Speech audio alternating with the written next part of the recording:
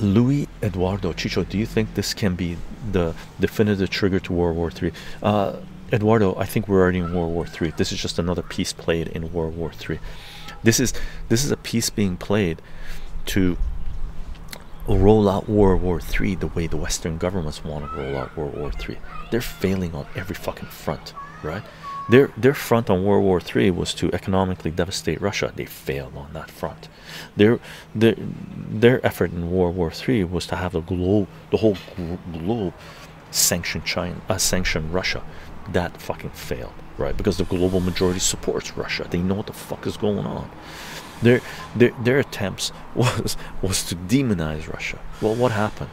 France and the United States just get kicked out of northwestern Africa, right? Niger and Mali told France to fuck off, and Niger just a few days ago, a couple of weeks ago, told the United States to fuck off, right? So the Western world is losing on every front. What the United States is doing is trying to make sure they don't lose everything. So they've collapsed the European economy, so they know Europe is under the umbrella of the United States right now, right? So there's an iron curtain coming up, and it's mainly on the Western countries.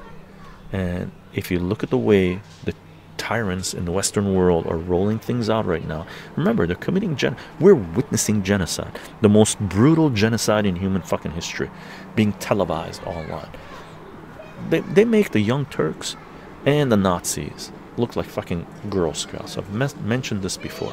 What they're fucking doing, fucking 50 years from now, people are gonna look at this and go, holy fuck.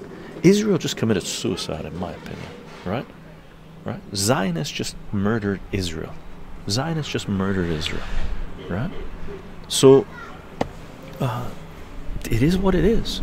We just have to make sure us individually, morally, stand on the right side of history, because we have to look ourselves in the mirror and be able to sleep, right? Be able to answer to future generations. Hey Chycho, what did you do when this shit was going on? Well, fucking check out my videos, check out what I said.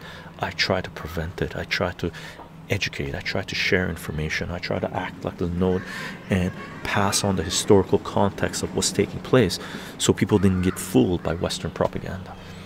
I did all I could, right? I did as much as I could, and still be able to be in a place where I could help out family, right? Because I had responsibilities.